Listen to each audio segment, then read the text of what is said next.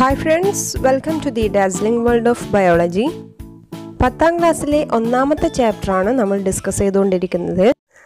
Last ക്ലാസ്സിൽ നമ്മൾ discuss ചെയ്തത് ബ്രെയിനിൻ്റെ 3 ലേയേഴ്സും അതിൻ്റെ ഫങ്ഷൻസ് ഒക്കെയാണ് ലാസ്റ്റ് ക്ലാസ്സിൽ പറഞ്ഞതല്ലേ.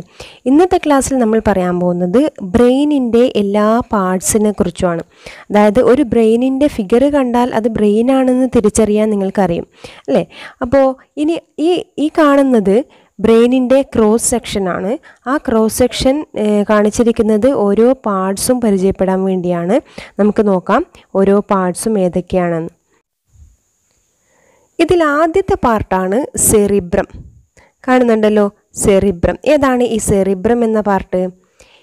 ഈ ഒരു ചിത്രത്തിൽ ഏറ്റവും മെയിനായിട്ട് കാണുന്ന ഭാഗം, ഈ മെയിനായിട്ട് കാണുന്ന ഈ ഒരു ഭാഗമാണ് സെറിബ്രം എന്ന് പറയുന്നത്. സെറിബ്രത്തെക്കുറിച്ച് എന്തൊക്കെയാണ് പറയാനുള്ളത് നോക്കാം. സെറിബ്രം എന്ന് പറയുന്നത് ഒരുപാട് ചുളിവുകളും മടക്കുകളൊക്കെ ഉള്ളതാണ്. ഇതാ കാണുന്നില്ലേ, ഒരുപാട് ഉള്ളിലേക്ക് മടക്കി വെച്ചിട്ടുണ്ടാവും. അതുപോലെ ഒരുപാട് ചുളിവുകളൊക്കെ കാണുന്ന ഒരു ഭാഗമാണ് സെറിബ്രം എന്ന് പറയുന്നത്. അതുപോലെ ഇതിൻ്റെ കളർ ഡിഫറൻസ് നോക്കുകയാണെങ്കിൽ, നമ്മൾ ഈ ഒരു ബ്രെയിൻ ക്രോസ് സെക്ഷൻ എടുത്ത് നോക്കുകയാണെങ്കിൽ അതിൻ്റെ ഔട്ടർ പാർട്ടിൽ ഒരു കളറും ഇന്നർ പാർട്ടിൽ വേറൊരു കളറും ഉണ്ടാകുക. അതായത് ആക്ച്വലി ഔട്ടർ പാർട്ട് എന്ന് പറയുന്നത് ഗ്രേ കളറിലാണ് കാണപ്പെടുന്നത്, ഗ്രേ കളറിൽ കാണപ്പെടും. എന്നാൽ ഇന്നർ പാർട്ടാണെങ്കിലും, അതായത് ഏകദേശം മിഡിൽ സൈഡിലേക്ക് വരുമ്പോഴേക്കും ആ ഒരു ഭാഗം വൈറ്റ് കളറായിരിക്കും കാണപ്പെടുന്നത്. അതുകൊണ്ട് തന്നെ ഈ രണ്ട് പാർട്ടിനും വേറെ വേറെ പേരാണ് ഉണ്ടാവുക. ഗ്രേ കളറായിട്ടുള്ള ഔട്ടർ പാർട്ടിനെ പറയുന്ന പേരാണ് കോർട്ടെക്സ്. അതുപോലെ വൈറ്റ് കളറായിട്ടുള്ള ഇന്നർ പാർട്ടിനെ, അല്ലെങ്കിൽ മിഡിൽ പാർട്ട്, ഇന്നർ പാർട്ട് എന്ന് തന്നെ പറഞ്ഞാൽ മതി. അപ്പം ഇന്നർ പാർട്ടിനെ പറയുന്ന പേരാണ് മെഡുല്ല. മിഡിൽ എന്നത് മെഡുല്ല എന്ന് ഓർമ്മിക്കുക. അപ്പം മെഡുല്ല ഏത് കളറാണ്? വൈറ്റാണ്. അപ്പോൾ മറ്റേത് കോർട്ടെക്സ് എന്തായിരിക്കും? ഗ്രേ കളറായിരിക്കും. കോർട്ടെക്സ് ഗ്രേ കളറും മെഡുല്ല വൈറ്റ് കളറുമാണ് എന്ന് ഓർമ്മിക്കുക. അപ്പോൾ എന്താണ് ഇതുവരെ പറഞ്ഞതെന്ന് നോക്കിക്കോ. The largest part of the brain ആണ് സെറിബ്രം. അതുപോലെ numerous ഫിസേഴ്സ് and false are seen. ഫിസേഴ്സ് and false എന്ന് പറഞ്ഞാൽ ചുളിവുകളും മടക്കുകളൊക്കെ കാണപ്പെടുന്നു. ഇനി അടുത്തതാണ് grey coloured outer part which is called cortex and the white colored inner part is called medulla. കോർട്ടെക്സും മെഡുല്ലയും. ഇനി എന്തൊക്കെയാണ് ഇതിൻ്റെ ഫങ്ഷൻസ് എന്ന് നോക്കാം. ഈ ഒരു സെറിബ്രം എന്ന് പറയുന്ന ഈ ഒരു ഭാഗത്തിൻ്റെ ഫങ്ഷൻസ് എന്തൊക്കെയാണെന്ന് നോക്കാം. എന്തൊക്കെയാണ്? Centre of thought, intelligence, memory and imagination. Centre of thought, നമ്മുടെ ചിന്തയുടെയും ബുദ്ധിയുടെയും ഓർമ്മശക്തിൻ്റെയും അതുപോലെ ഇമാജിനേഷൻ്റെയും ഒക്കെ സെൻറ്ററാണ് ഏത്? ഈ സെറിബ്രം എന്ന് പറയുന്ന ഈ ഒരു ഭാഗം. അപ്പോൾ നമ്മുടെ ബുദ്ധിയും ഓർമ്മശക്തിയൊക്കെ ഫോക്കസ് ചെയ്തിരിക്കുന്ന ഭാഗം, അല്ലെങ്കിൽ അത് വർക്ക് ചെയ്യുന്ന ഭാഗം എവിടെയാണ്? നമുക്ക് തലച്ചോറ് അല്ലെങ്കിൽ ബ്രെയിനാണ് നമുക്കറിയാം. ആ ബ്രെയിനിൻ്റെ തന്നെ ഈ സെറിബ്രം എന്ന് പറയുന്ന ഈ ഒരു ഭാഗത്താണ് ഈ പറഞ്ഞ ഇൻ്റലിജൻസിൻ്റെ, തോട്ടിൻ്റെ, മെമ്മറി, ഇമാജിനേഷൻ ഇതിൻ്റെയൊക്കെ സെൻറ്റർ എന്ന് പറയുന്നത്. അപ്പോൾ ഈ ക്വസ്റ്റ്യൻ വരാൻ ചാൻസ് ഉള്ളതാണ്. അതായത് ഈ ഒരു രീതിയിലാണ് ക്വസ്റ്റ്യൻ വരിക. Centre of thought, intelligence, memory and imagination ഈ വിച്ച് പാർട്ട് എന്ന് ചോദിച്ചാൽ നമുക്കത് ഏത് പറയാൻ പറ്റണം? സെറിബ്രം എന്ന് പറയാൻ പറ്റണം. അതുപോലെ അടുത്ത ഫങ്ഷനാണ് ഇവോക്ക് സെൻസേഷൻസ്. നമ്മുടെ സെൻസേഷൻസൊക്കെ മെയിനായിട്ട് പോകുന്നതും തിരിച്ച് സെൻസേഷൻസ് നമുക്ക് റെസ്പോൺസ് തിരിച്ച് വരാനുള്ള ഇമ്പൾസസ് പോകുന്നതൊക്കെ എവിടുന്ന? ഈ സെറിബ്രം എന്ന പാർട്ടിൽ നിന്നാണ്. ഇനി അടുത്തത് കൺട്രോൾസ് വോളണ്ടറി മൂവ്മെൻറ്റ്സും ഇൻവോളണ്ടറി മൂവ്മെൻറ്റ്സും 9th നിങ്ങൾ പഠിച്ചിട്ടുണ്ട് അല്ലേ. വോളണ്ടറി മൂവ്മെൻറ്റ്സ് എന്താണ്? നമ്മുടെ ഇഷ്ടപ്രകാരം ചലിപ്പിക്കാൻ പറ്റുന്ന, മൂവ് ചെയ്യാൻ പറ്റുന്ന മൂവ്മെൻറ്റ്സിനെയാണ്. ഫോർ എക്സാമ്പിൾ നമ്മുടെ കൈകൾ, കാലുകളൊക്കെ നമ്മൾ ഇഷ്ടത്തിനനുസരിച്ചാണ് നമ്മൾ പ്രവർത്തിപ്പിക്കുന്നത്. അപ്പോൾ വോളണ്ടറി മൂവ്മെൻറ്റ്സ്, അപ്പോൾ നമുക്ക് ഇഷ്ടത്തിനനുസരിച്ചുള്ള പ്രവർത്തനങ്ങൾ, മൂവ്മെൻറ്റ്സ് നടത്താൻ സഹായിക്കുന്നത് ആരാണ്? സെറിബ്രം എന്ന പാർട്ടാണ്. അപ്പോൾ വോളണ്ടറി മൂവ്മെൻറ്റ്സ് അങ്ങനെയും ക്വസ്റ്റ്യൻ വരാം. Which part controls voluntary movements, which part of the brain controls voluntary movements. ആ ക്വസ്റ്റ്യൻ വന്നാൽ എന്താണ് ആൻസർ? സെറിബ്രം. ക്ലിയർ ആണല്ലോ. അപ്പോൾ സെറിബ്രത്തിൻ്റെ പാർട്സ്, സെറിബ്രം എന്ന ആ ഒരു പാർട്ടിൻ്റെ ക്യാരക്ടേഴ്സ് പറഞ്ഞു, അതിൻ്റെ ഫങ്ഷൻസും പറഞ്ഞു. ക്ലിയർ ആയെന്ന് വിചാരിക്കുന്നു. ഇനി അടുത്ത പാർട്ടിലേക്ക് പോകാം അല്ലേ. അടുത്ത പാർട്ടാണ് സെറിബെല്ലം. സെറിബെല്ലം, ആദ്യം നമ്മൾ സെറിബ്രം പറഞ്ഞു അല്ലേ. സെറിബ്രം, സെറിബെല്ലം ഓരോ സെറ്റായിട്ട് തന്നെ പഠിക്കാം. സെറിബ്രം ആ പേരുമായിട്ട് മാച്ചില്ല തന്നെയാണ് സെറിബെല്ലം. എന്തൊക്കെയാണ് സെറിബെല്ലത്തിൻ്റെ പ്രത്യേകതകൾ, ക്യാരക്ടേഴ്സ് നോക്കാം. എന്തൊക്കെയാണ്? Second largest part of the brain. നമ്മൾ ആദ്യം ലാർജസ്റ്റ് പാർട്ട് സെറിബ്രം എന്ന് പറഞ്ഞു. Second largest part of the brain, അതായത് ഈ ഒരു ഭാഗമാണ് സെറിബെല്ലം എന്ന് പറയുന്നത്. അത് ഈ ബ്രെയിൻ്റെ ഈ പിക്ചർ നോക്കുമ്പോൾ തന്നെ നമുക്ക് മനസ്സിലാവും. സെറിബ്രം കഴിഞ്ഞാൽ പിന്നെ വലിയ പാർട്ടായിട്ട് കാണുന്നത് ഈ ഒരു ഭാഗം. അപ്പോൾ ഇതാണ് സെറിബെല്ലം എന്ന് പറയുന്ന ഭാഗം. Cerebellum second largest part of the brain ആണ് cerebellum. Scene behind the cerebrum as 2 flaps. Behind the cerebrum, സെറിബ്രത്തിൻ്റെ താഴെയായിട്ട് കാണപ്പെടുന്നതാണ് അല്ലേ. ചിത്രം നോക്കുമ്പോൾ തന്നെ ക്ലിയർ ആകുന്നുണ്ട് നമുക്ക്. അപ്പോൾ സെറിബ്രത്തിൻ്റെ തൊട്ട് താഴെ കാണപ്പെടുന്ന ഭാഗമാണ് സെറിബെല്ലം. അതുപോലെ ആസ് 2 ഫ്ലാപ്സ് എന്നാണ് പറഞ്ഞിരിക്കുന്നത്, അതായത് 2 പീസസ് ആയിട്ട്, 2 ദളങ്ങളായിട്ടാണ് കാണപ്പെടുന്നത്. 2 പീസ് എന്ന് പറഞ്ഞാൽ 2 വേറെ വേറെ പീസല്ല, എന്താണ് ജോയിൻ ചെയ്തിട്ടുള്ള 2 അടുത്തടുത്തുള്ള 2 പീസുകളായിട്ടാണ് എന്ത് കാണപ്പെടുന്നത്, സെറിബെല്ലം കാണപ്പെടുന്നത്. ഇനി അടുത്തത് എന്താണ്? ഫിസേഴ്സ് and grooves are present. ഫിസേഴ്സ് and grooves are present. എന്താണ് ഫിസേഴ്സ് ആൻഡ് ഗ്രൂവ്സ് എന്ന് പറഞ്ഞാൽ? ഒരുപാട് നേരത്തെ നമ്മൾ ഇതിൽ പറഞ്ഞു അല്ലേ, ചുളിവുകളും മടക്കുകളും ഉണ്ടെന്ന് പറഞ്ഞു. അതേപോലെ തന്നെ ഈ സെറിബെല്ലത്തിനുണ്ട് ഒരുപാട് ചാലുകൾ. ഇതാ കാണുന്ന കുറേ വരകളില്ലേ, അപ്പോൾ ഒരുപാട് ചാലുകളും അതുപോലെ ഒരുപാട് ചുളിവുകളും മടക്കുകളൊക്കെ കാണപ്പെടുന്ന ഭാഗം ഏതിലുണ്ട്? സെറിബെല്ലത്തിലും ഉണ്ട്. ഇനി എന്താണ് ഇതിൻ്റെ function? Coordinates muscular activities and maintains equilibrium of the body. നമ്മുടെ ബോഡിയുടെ മസിൽസ് കൊണ്ടുള്ള ആക്ടിവിറ്റീസിനെ കോർഡിനേറ്റ് ചെയ്യുന്നത് ആരാണ്? സെറിബെല്ലാണ്. അതുപോലെ ബോഡി ബാലൻസ്, ഇക്വിലിബ്രിയം അഥവാ ബാലൻസ് മെയിൻറ്റെയിൻ ചെയ്യുന്നതും ആരെന്നെയാണ്? സെറിബെല്ലം. ഇതൊരു ഇമ്പോർട്ടൻറ്റ് ക്വസ്റ്റ്യൻ ആണ്. ബോഡി ബാലൻസിന് ഹെൽപ്പ് ചെയ്യുന്ന ബ്രെയിൻ പാർട്ട് ഏതാണെന്നുള്ള ചോദ്യം വരും. അപ്പം അതിൻ്റെ ബാലൻസ് എന്നത് ഓർമ്മിച്ച് നമുക്ക് ബെല്ലം, ബാലൻസ് എന്നത് ഓർമ്മിച്ചാൽ മതി. അപ്പം സെറിബ്രം എന്ന് മാറിപ്പോകാൻ പാടില്ല, അതുകൊണ്ടാണ് പറയുന്നത് സെറിബെല്ലം ആണ് ബാലൻസ്, ഇക്വിലിബ്രിയം ഓർ ബാലൻസ്. അത് ആ ഒരു പോയിന്റ് വെച്ച് ഹിൻഡ് വെച്ച് ഓർമ്മിക്കാം. അപ്പോൾ എന്തൊക്കെയാണ് പറഞ്ഞത്? Second largest part of the ബോഡിയാണ് cerebellum. Scene behind the cerebrum as 2 flaps.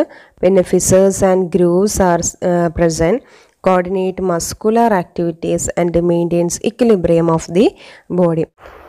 അടുത്ത പാർട്ടാണ് തലാമസ് എന്ന് പറയുന്ന ഭാഗം. തലാമസ് എന്താണ്? തലാമസ് നോക്കാം നമുക്ക്.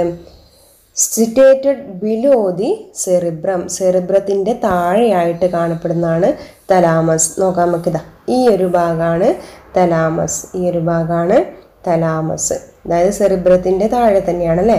സെറിബ്രത്തിൻ്റെ തൊട്ട് താഴെ കാണപ്പെടുന്ന, ഇത് സൈഡിലാണ്, സെറിബ്രത്തിൻ്റെ തൊട്ട് താഴെ കാണപ്പെടുന്ന ഈ ഒരു ഭാഗമാണ് തലാമസ് എന്ന് പറയുന്നത്. ഇനി act as relay station of impulses two and from the cerebrum. Relay സ്റ്റേഷനായിട്ട് act ചെയ്യുന്നു. എന്താണ് റിലേ സ്റ്റേഷൻ എന്ന് പറയുന്നത്? റിലേ സ്റ്റേഷൻ ഓഫ് ഇമ്പൾസസ് എന്നാണ് പറഞ്ഞിരിക്കുന്നത്. നമുക്കറിയാം ഇമ്പൾസസ് പോകുന്നുണ്ടല്ലേ, നമ്മുടെ ബോഡിയിൽ നിന്നും ഇമ്പൾസസ് എടുത്തേക്കാണ് പോകുന്നത്, ബ്രെയിനിലേക്ക് പോകുന്നുണ്ട്. അതുപോലെ തിരിച്ച് റെസ്പോൺസ് വരാൻ വേണ്ടിയുള്ള ഇമ്പൾസസും ബ്രെയിനിൽ നിന്ന് തിരിച്ച് ബോഡി പാർട്സിലേക്കും പോകുന്നുണ്ട്. അപ്പോൾ ഇവിടെ എന്താണ്, ഒരു സെക്യൂരിറ്റി ആയി വർക്ക് ചെയ്യുന്നു. സെക്യൂരിറ്റി, അതായത് നമ്മളിപ്പോൾ ഒരു ബിൽഡിങ്ങിലേക്ക് അല്ലെങ്കിൽ ഒരു ഏതെങ്കിലും വലിയ സ്ഥലത്തേക്കൊക്കെ പോകുമ്പോൾ അവിടെ സെക്യൂരിറ്റി ഉണ്ടാവും. ആ സെക്യൂരിറ്റിയോട് നമ്മൾ കാര്യങ്ങൾ പറഞ്ഞ ശേഷമേ നമുക്ക് അതിൻ്റെ ആ ബിൽഡിങ്ങിൻ്റെ ഉള്ളിലേക്ക് പ്രവേശിക്കാൻ വേണ്ടി സാധിക്കും അല്ലേ. അതേപോലെ തന്നെ ഇവിടെയും ഇമ്പൾസസ്, വരുന്ന ഇമ്പൾസസ് ആദ്യം പോകുന്നത് തലാമസിലാണ്. ഈ തലാമസിലെത്തിയ ശേഷമാണ് എടുത്തേക്ക് പോകുന്നത്, ഈ സെറിബ്രത്തിലേക്ക് പോകുന്നത്. അതേപോലെ തന്നെ റെസ്പോൺസിൻ്റെ കാര്യത്തിലും തിരിച്ചുള്ള റെസ്പോൺസിൻ്റെ ഇമ്പൾസസ് തലാമസിലെത്തിയ ശേഷം മാത്രമാണ് എവിടത്തേക്ക് പോകുന്നത്, ബോഡി പാർട്സിലേക്ക് പോകുന്നത്. അപ്പോൾ ഒരു സെക്യൂരിറ്റിയെ പോലെ ആക്ട് ചെയ്യുന്ന അല്ലെങ്കിൽ റിലേ സ്റ്റേഷനായി ആക്ട് ചെയ്യുന്ന ഒരു ഭാഗമാണ് ഇത് thalamus. Analyse impulses from various parts of the body.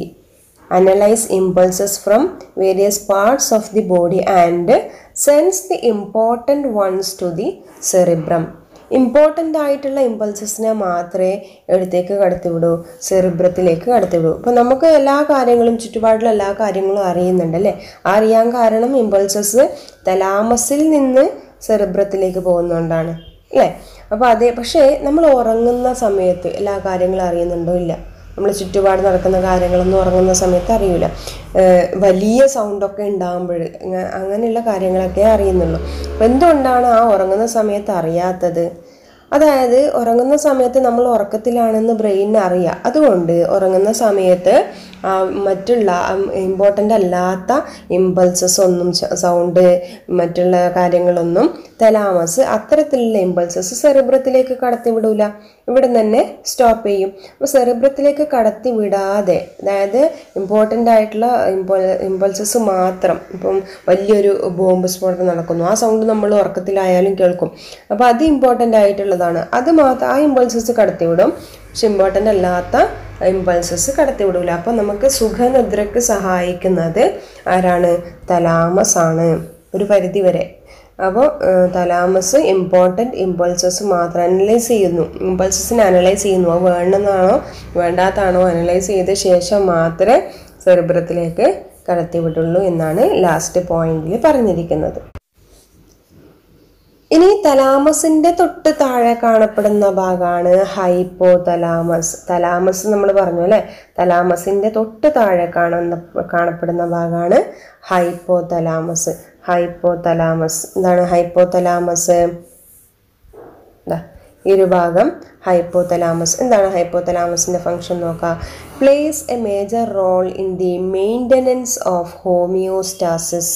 ശ്രദ്ധിക്കണം, ഹോമിയോസ്റ്റാസിസ് എന്താണെന്ന് നിങ്ങൾക്കറിയാം. നമ്മളെ ബോഡി പാർട്സ്, നമ്മളെ ബോഡീൻ്റെ ഉള്ളിൽ എന്ത് നടക്കുന്നുണ്ട്? ഒരുപാട് രാസപ്രവർത്തനങ്ങൾ, കെമിക്കൽ ആക്ഷൻസ് ഒക്കെ നടക്കുന്നുണ്ട്. അപ്പോൾ നമ്മളെ ബോഡീൻ്റെ ഉള്ളിലുള്ള ആന്തര സമസ്ഥിതി പാലനം എന്ന് പറയും മലയാളത്തിൽ. അപ്പോൾ ഈ ഹോമിയോസ്റ്റാസിസിന് നമ്മളെ ബോഡീൻ്റെ ഉള്ളിൽ നടക്കുന്ന പ്രവർത്തനങ്ങളെയൊക്കെ, കെമിക്കൽ റിയാക്ഷൻസിനൊക്കെ കൺട്രോൾ ചെയ്യുന്നത് ആരാ? ഹൈപ്പോ തലാമസ് ആണ്. അപ്പം നിങ്ങൾ പേരിലുള്ള ഒരു സാമ്യത കൂടി നോക്കണേ. അതായത് ആദ്യം നമ്മൾ സെറിബ്രം, സെറിബെല്ലം രണ്ടും ഒരേപോലെയുള്ള പേരാണ്. രണ്ടാമത് പറഞ്ഞു, രണ്ടാമത്തെ സെറ്റാണ് തലാമസ്, ഹൈപ്പോ തലാമസ്. ഹൈപ്പോ എന്ന് പറഞ്ഞാൽ താഴെ എന്നാണ് അർത്ഥം. പറഞ്ഞ പോലെ തന്നെ തലാമസിൻ്റെ തൊട്ട് താഴെ കാണപ്പെടുന്നതാണ് ഹൈപ്പോ തലാമസ്. അതിനെക്കുറിച്ച് അത്രേ പറയാനുള്ളൂ. ഹോമിയോസ്റ്റാസിസ് ആണ് എന്ന് ഓർമ്മിക്കാം. ഇനി അവസാനമായി പറയാനുള്ള ഭാഗമാണ് മെഡുല്ല ഒബ്ലോങ്കേറ്റ. മെഡുല്ല ഒബ്ലോങ്കേറ്റ, ഈ ഒരു ഭാഗമാണ് മെഡുല്ല ഒബ്ലോങ്കേറ്റ എന്ന് പറയുന്നത്. എങ്ങനെയാണ് കാണപ്പെടുന്നത്? Road shaped medulla oblongata. Road shape എന്ന് പറഞ്ഞാൽ ഉരുണ്ട വടി പോലുള്ള ഭാഗമാണ് മെഡുല്ല ഒബ്ലോങ്കേറ്റ എന്ന് പറയുന്നത്. അപ്പോൾ ബിലോ ദി സെറിബ്രം, സെറിബ്രത്തിൻ്റെ താഴെ തന്നെയാണ്. ലൊക്കേറ്റ് നിയർ ദി സെറിബെല്ലം, സെറിബെല്ലത്തിൻ്റെ അടുത്തായിട്ട്, സെറിബ്രത്തിൻ്റെ താഴെയായിട്ട് സിറ്റുവേറ്റ് ചെയ്യുന്നതാണ് ഇത് മെഡുല്ല ഒബ്ലോങ്കേറ്റ. അപ്പോൾ നമ്മൾ എന്ത് ചെയ്യും? നമ്മൾ ഈ കഴുത്തിൻ്റെ ബാക്കിലൊന്നും അടിക്കാൻ പാടില്ല എന്ന് പറയും. ചിലപ്പോൾ അടിച്ചു കഴിഞ്ഞാൽ മർമ്മത്തിന് കൊണ്ടു കഴിഞ്ഞാൽ മരിക്കും എന്ന് പറയാറുണ്ട് അല്ലേ. അതായത് ഈ മർമ്മം എന്ന് പറയുന്ന ഈ ഒരു ഭാഗം തന്നെയാണ് മെഡുല്ല ഒബ്ലോങ്കേറ്റ. എന്തുകൊണ്ടാണ് മർമ്മം എന്ന് പറയുന്നത്? അതിൻ്റെ ഫങ്ഷൻ നോക്കാം നമുക്ക്. Controls involuntary actions like heart beat, breathing etcetera. Involuntary actions അല്ലേ, നമ്മുടെ കൺട്രോൾ അല്ലാത്ത ബോഡിയിലുള്ള ആക്ഷൻസ് ആണ് ഇൻവോളണ്ടറി ആക്ഷൻസ്. ഇപ്പം ഹാർട്ട് ബീറ്റ് ഒക്കെ പെട്ടെന്ന് നിൽക്കുകയാണെങ്കിൽ നമ്മുടെ അവിടെ തീർന്നു അല്ലേ, അത് തന്നെയാണ് പറയുന്നത്. അപ്പോൾ ഈ ഒരു ഭാഗത്തിന് എന്തെങ്കിലും ക്ഷതം വന്നു കഴിഞ്ഞാൽ എന്തായി ഹാർട്ട് ബീറ്റ് നിൽക്കും, അങ്ങനെയുള്ള ഇൻവോളണ്ടറി ആക്ഷൻസ് മൊത്തം നിൽക്കും. ഇൻവോളണ്ടറി ആക്ഷൻസ് മൊത്തം നിന്നാൽ എന്തായി, നമ്മുടെ ലൈഫേ പോയില്ലേ. അതുകൊണ്ട് തന്നെയാണ് അത് മർമ്മം എന്നറിയപ്പെടുന്നത്. അപ്പോൾ മെഡുല്ല ഒബ്ലോംഗേറ്റ എന്നുള്ള ഫംഗ്ഷൻ കൂടി ശ്രദ്ധിക്കുക. ഇൻവോളണ്ടറി ആക്ഷൻസിനെ കൺട്രോൾ ചെയ്യാൻ ഇമ്പോർട്ടൻ്റ് ആണ്. Controls involuntary actions. ചോദ്യം വരുമ്പോൾ ശ്രദ്ധിക്കണം, ഇൻവോളണ്ടറി ആണോ പറയുന്നത് അല്ല വോളണ്ടറി ആണോ പറയുന്നത് എന്ന് ക്വസ്റ്റ്യനിൽ ശ്രദ്ധിക്കണം. അതിനുശേഷം വോളണ്ടറി ആണെങ്കിൽ ഏതാണ്, സെറിബ്രാണ് അല്ലേ, സെറിബ്രാണ്. ഇൻവോളണ്ടറി ആണ് ആര്, മെഡുല്ല ഒബ്ലോംഗേറ്റ. അപ്പോൾ ഇങ്ങനെ 5 പാർട്സ് ആണ് സെറിബ്രത്തിന് പഠിക്കാനുള്ളത്. നമുക്കൊന്നുകൂടി കൺക്ലൂഡ് ചെയ്യാം. സെറിബ്രത്തിൻ്റെ ഏതൊക്കെ പാർട്സ് ഓരോ സെറ്റായിട്ട് തന്നെ പഠിക്കാം. ആദ്യത്തെ സെറ്റ് സെറിബ്രം സെറിബെല്ലം, ആദ്യത്തെ സെറ്റ് സെറിബ്രം സെറിബെല്ലം. രണ്ടാമത്തെ സെറ്റ് തലാമസ് ഹൈപ്പോ തലാമസ്. ഇനി ഒന്നുകൂടി ബാക്കിയുണ്ട് മെഡുല്ല ഒബ്ലോംഗേറ്റ. ഓരോന്നിൻ്റെയും ഫങ്ഷൻസ് നോക്കി വെക്കുക. ഫങ്ഷൻസ് നോക്കിയിട്ടാണ് ക്വസ്റ്റ്യൻ വരിക, ഫങ്ഷൻസ് വെച്ചിട്ടാണ് ക്വസ്റ്റ്യൻ വരിക. നേരത്തെ പറഞ്ഞതുപോലെ എക്സാമിൽ പറഞ്ഞല്ലോ നേരത്തെ. അപ്പോൾ അത് വെച്ച് പഠിക്കുക, ഫങ്ഷൻസ് നിർബന്ധമായും പഠിക്കുക. എക്സാമിന് വളരെ ഇമ്പോർട്ടൻ്റ് ആയിട്ടുള്ള ഒരു ഭാഗമാണ് ഈ ചാപ്റ്ററും അതുപോലെ ഈ അടുത്ത 2 ചാപ്റ്റർ. അതായത് ആദ്യത്തെ 3 ചാപ്റ്റർ എന്ന് പറയുന്നത് ഏറ്റവും ഇമ്പോർട്ടൻ്റ് ആയിട്ടുള്ള ചാപ്റ്ററാണ്. ഒരുപാട് ചോദ്യങ്ങൾ വരാൻ ചാൻസ് ഉള്ള ഒരു ഭാഗമാണ്. അപ്പോൾ ഏത് ഭാഗമാണ് ഇമ്പോർട്ടൻ്റ് നമുക്ക് കൃത്യമായി പറയാൻ പറ്റില്ല, അത്രയും എല്ലാ ഭാഗവും ഇമ്പോർട്ടൻ്റ് ആണ്. അതുപോലെ തന്നെ ഈ ഒരു ഭാഗം വളരെ ഇമ്പോർട്ടൻ്റ് ആയിട്ടുള്ള ഭാഗം തന്നെയാണ്. കൃത്യമായി ഫങ്ഷൻസ് അങ്ങോട്ടും ഇങ്ങോട്ടും മാറിപ്പോകാതെ കൃത്യമായി ഓർമ്മിച്ച് പഠിക്കാൻ വേണ്ടി ശ്രമിക്കുക. അപ്പോൾ ഇന്നത്തെ ക്ലാസ്സിൽ നമുക്ക് ഇത്രയും മതിയാവും. ഇതിൻ്റെ ബാക്കി കാര്യങ്ങൾ നമുക്ക് അടുത്ത ക്ലാസ്സിൽ പഠിക്കാം. അപ്പോൾ ഇത്രയും ഇമ്പോർട്ടൻസ് ഉണ്ടായത് കൊണ്ടാണ് നമുക്ക് ഹെൽമെറ്റ് വെക്കുന്നതിൻ്റെ ഒരു ഇമ്പോർട്ടൻസ് അല്ലേ. ഹെൽമെറ്റ് ആക്സിഡൻ്റ് ഒക്കെ ഉണ്ടായാൽ തല സൂക്ഷിക്കാൻ വേണ്ടി, ഇൻവോളണ്ടറി ആക്ഷൻസ് ഒക്കെ കൺട്രോൾ ചെയ്യുന്ന തല തന്നെയല്ലേ, ബ്രെയിനല്ലേ. ബ്രെയിൻ്റെ ഏത് പാർട്ട്, മെഡുല്ല ഒബ്ലോംഗേറ്റ. അപ്പോൾ അതൊക്കെ സംരക്ഷിക്കാൻ വേണ്ടിയാണ് ഹെൽമെറ്റ് വെക്കുന്നത്. അതും കൂടി ചിലപ്പോൾ ചോദ്യം വരാം, ഇതിൻ്റെ ഇമ്പോർട്ടൻസ് എന്താണെന്ന്. അതുകൊണ്ട് അതും കൂടി ഒന്ന് ഓർമ്മിക്കാം. ഇമ്പോർട്ടൻസ് എന്താണ് എക്സ്പ്ലെയിൻ ചെയ്യുക എന്ന് പറഞ്ഞാൽ ഈ ഓരോന്നിൻ്റെയും ഫങ്ഷൻസ് എക്സ്പ്ലെയിൻ ചെയ്യേണ്ടി വരും. അപ്പോൾ അതും കൂടി ഓർമ്മിക്കാം, കൃത്യമായ കാര്യങ്ങൾ പഠിക്കാം. അടുത്ത കാര്യങ്ങൾ നമുക്ക് അടുത്ത ക്ലാസ്സിൽ ഡിസ്കസ് ചെയ്യാം. ഓക്കെ, എല്ലാവർക്കും മനസ്സിലായെന്ന് വിചാരിക്കുന്നു. Thank you.